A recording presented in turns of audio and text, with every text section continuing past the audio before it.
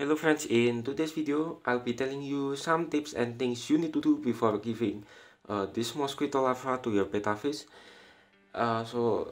This mosquito larva is among one of the most popular betta food, and it contains various nutrients in it, like protein, ash, and many more. And this is very nice and good for your betta fish growth and for their color mutation process. You can obtain this mosquito larva from a nearby place, and it's easy to find in the rainy season, and absolutely this is zero cost food. You don't have to spend a budget for this.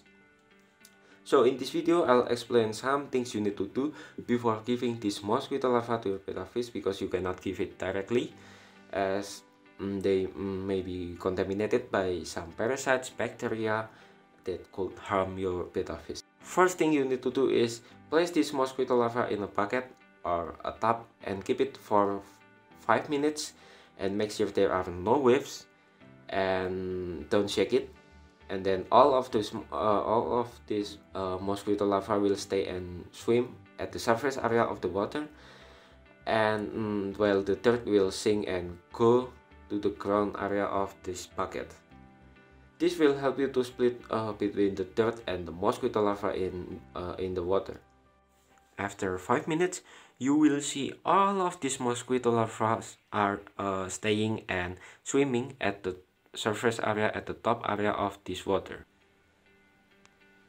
You can see all the mosquito larvae are staying and swimming at the top area of this water, and while the dirt and the soil are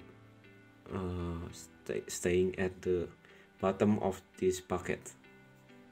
Now what you need to do is just scoop the surface area of the water as fast as you can using a small fish net, and you will get pure mosquito larvae together.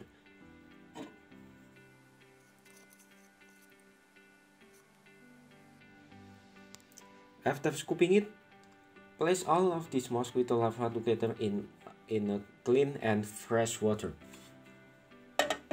Now you can see these mosquito larvae are in fresh and clean water, and we can go to the next step, which is to add a number of drops of methylene blue.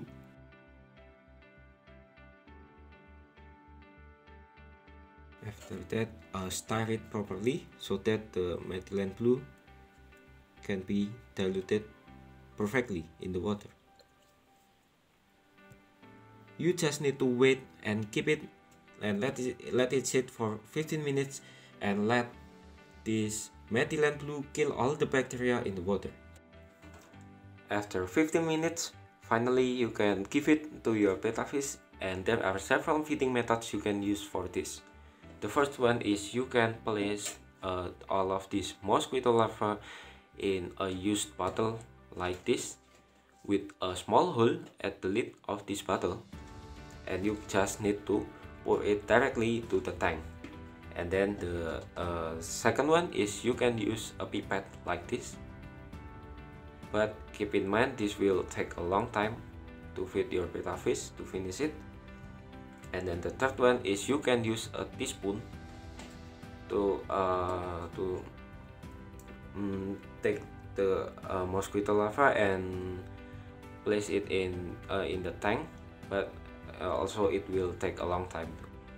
Some additional informations: don't give mosquito larvae that are already in pupa fish, otherwise this will harm your betta fish and they could get dropsy.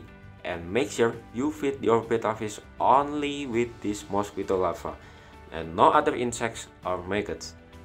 For a single betta fish, you can give them 5 until 15 mosquito larvae, depending on the size and the age of your betta fish. Okay guys, that's our discussion today. Thank you for watching, and see you in the next video. Bye bye.